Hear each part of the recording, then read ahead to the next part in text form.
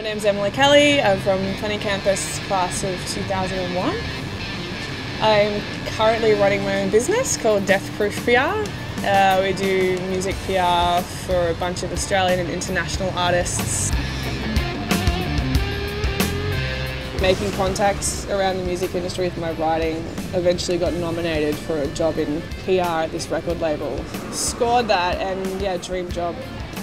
After 6 years, I kind of saw that there was maybe time to move on, and I just spotted a gap in the existing music industry for a service that I was providing at the label. I spoke to a colleague at the record label about whether she would want to do that with me. No mortgage, no kids, there wasn't anything to lose, so we just thought we'd have a crack at it.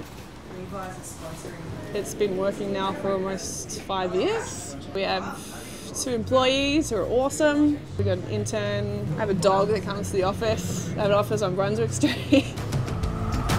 I kind of took a definite leaning towards the arts at some point when I was at school.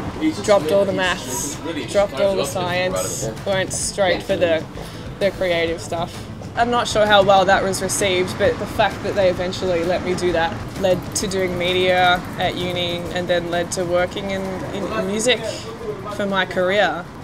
A principal at the time, maybe vice principal, Simon LaPlastria, and I really liked him. I really liked the way he taught and the ideas that he had.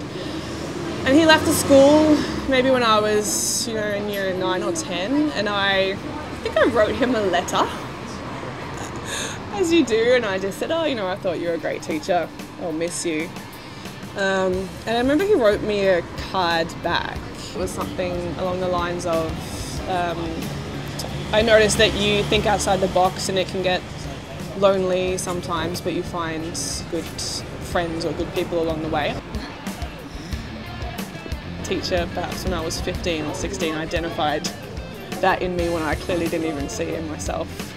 I just thought he was being a bit cheeky, saying I had no mates, and there's actually, spotted a tendency for me to push back and kind of, in a way, encourage me to continue to do it in a very subtle way.